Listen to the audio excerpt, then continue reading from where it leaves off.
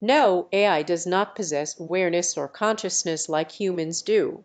Artificial intelligence refers to computer systems programmed to perform tasks that typically require human intelligence, such as problem solving, decision making, or learning from data.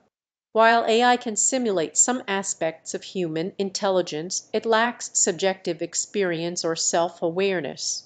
AI operates based on algorithms and rules designed by humans, and its actions are determined by the data and instructions it receives.